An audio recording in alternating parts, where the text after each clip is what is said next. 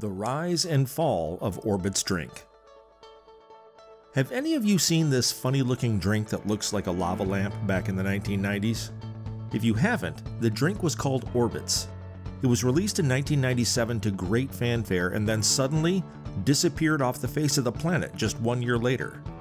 I was a kid back then, and I remember sharing my Orbitz drink with my friends, and we all thought it was so cool how the colored gummy balls would float suspended in the drink. Today, Orbitz drinks are collectible items and sell for 20 to 30 times their original price on eBay. But is there anything the company could have done differently to avoid going extinct? In this video, I'll deep dive and give you the company insight into the rapid rise and fall of Orbitz Drink, how this revolutionary drink rose to greatness and then suddenly vanished. But before we begin, if you guys enjoy videos like this, please take a quick second, click the like button, subscribe button, and notification bell to know when new videos come out each week. With that in mind, thanks so much for doing that, and now let's start the video. History of Orbitz Drink. The Orbitz Drink, sometimes called Orbitz Soda or Lava Lamp Juice, was created in 1997 by the Clearly Food and Beverage Company of Canada, which also makes Clearly Canadian sparkling water. Orbitz was a non-carbonated beverage that was a jaw-dropping and futuristic drink at the time it was made. The producers added small floating edible balls, which were aimed at making Orbitz what they described as a texturally enhanced alternative beverage. Despite the boldness of this move, it was not met with the same enthusiasm by all consumers. There's no denying the beauty of Orbitz design. It was a symbol of the peak 90s and embodied the experimental nature of many designs back then.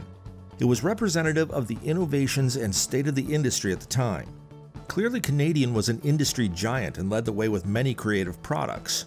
Orbitz was made from a desire to score the next big hit, and it actually won many awards. Initially, the product had a lot of buzz. Within the first few weeks of release, it was already on everyone's tongues and made good sales in its debut year. Sales for Orbitz were quite good in 1997, with total revenue over $9 million. The lava lamp drink gained massive traction on its release and could have gone on to be a game changer in the industry. The brand introduced a lot of attractions and reasons to love the products. But Orbitz sales still kept dropping, and the decline in sales started to happen by the end of 1997. By the first half of 1998, the sales were already about 85% less than the previous year, totaling less than $1.5 million, and Clearly Canadian decided to kill the product just 1 year after launch. This is a typical case of a brand with so much promise falling off a cliff due to a string of poor marketing and branding decisions. Many years later, in 2013, the Clearly Food and Beverage Company tried to make a comeback with Orbitz. They released a statement on their plans to create a newer line of products through limited edition. The aim was to satisfy the nostalgia demand of their customer base, and they even planned to continue the production of these beverages annually if the initial efforts were successful. Unfortunately, that never happened, and Clearly Canadian sold off their domain Orbitz.com to Orbitz, the online travel portal, and probably made more profit on that sale than they ever did on the drink itself. For Orbitz lovers, the company has officially gone on the record and said that they no longer have the equipment needed to make the drink. But if they were really confident in making the drink, we all know if there's a will, there's always a way. Where Orbitz Drink went wrong, Marketing 101. If you've ever taken Marketing 101, you'll know that a simple way to study a business is by using the 4 Ps, which are the product, the good or service, the price, what the consumer pays, the place, the location where a product is marketed, and the promotion, also known as the advertising. The 4 Ps are sometimes called the marketing mix. Next time you're talking business with your friends, tell them about the 4 Ps and you'll sound a lot smarter. Trust me. So when we look back at Orbitz, 2 things that definitely went wrong were first, the product, and second, the promotion. The First Orbitz Fail. Product. Having a good product is the fundamental value that a business provides to consumers. It is ideal that a product already fulfills an existing consumer demand, or that the product is so compelling that consumers really want to have it, thus creating new demand. No matter the brand, once some core business principles are breached, a brand's sales and consumer appeal are sure to take a nosedive. Even Coca-Cola made this error with their New Coke product a long time back. For sure, the Clearly Food and Beverage Company of Canada got a lot wrong with the Orbitz beverage. Orbitz Drink Appearance. First, the appearance of the product can be debatable. The suspended tiny neon balls of gelatin looked weird and suspicious because it left so many wondering how the balls could stay intact even after vigorously shaking the bottle. This was due to two techniques. The balls were suspended in a liquid with almost equal density, which made them defy gravity, and they were also held in place with gelatin gum, which actually has the same connective strength as a spider's web. To some, Orbitz was more of a science experiment than a viable business because the manufacturer chose to focus more on the product than the consumer's choices. Naysayers are quick to point out that the suspended gel balls look too artificial and quite disgusting to drink. However, the truth is, others thought it was really cool, and that's why the product was flying off the shelves initially. So there was no right or wrong with the appearance of the product itself.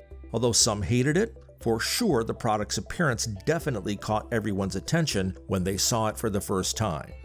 Orbitz Drink Taste. Even though the intention of creating a futuristic and totally cool product was appreciated by some, the key problem was that almost all consumers found the actual taste of Orbitz Drink repulsive. Let me tell you the flavors. Flavors of Orbitz included pineapple banana cherry coconut, blueberry melon strawberry, vanilla orange, and Charlie Brown chocolate, amongst others. Just try imagining the mix of all the artificial flavors combined together in your mouth. Pineapple banana cherry coconut? The flavors were way too artificial, and consumers were confused by the incoherent flavors and were disgusted by the taste. If you do a quick search on YouTube of Orbitz Drink Taste, almost all the reviews are negative. People describe the taste as repulsive, cough syrup, pine sol, and like old water from a flower vase. With comments like these, Orbitz clearly failed at the core product offering of creating an enjoyable tasting drink for consumers. If a product tastes bad, consumers won't be repeat customers after trying it the first time, and that's exactly what happened to Orbitz. After trying Orbitz the first time, no one bought it again, except for die-hard fans. Clearly, Canadians should have figured this out much earlier by doing some taste tests to make sure people would appreciate the flavors that they had created. In truth, the uniqueness of the Orbitz Drink Appearance brought it to the limelight, but the lack of great taste was enough to bring it down and out of the market.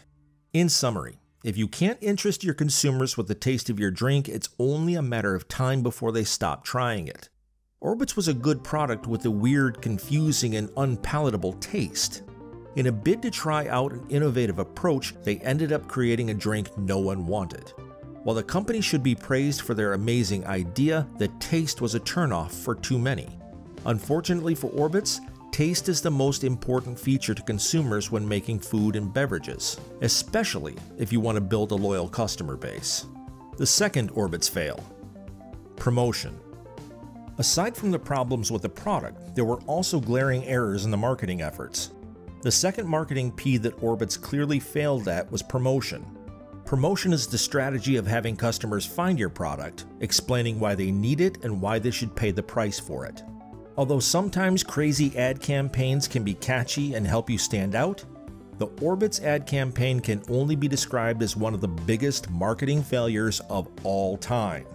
To sum up quickly, the Orbitz ad campaigns were a total joke, with one of the key catchlines being "the drink with balls."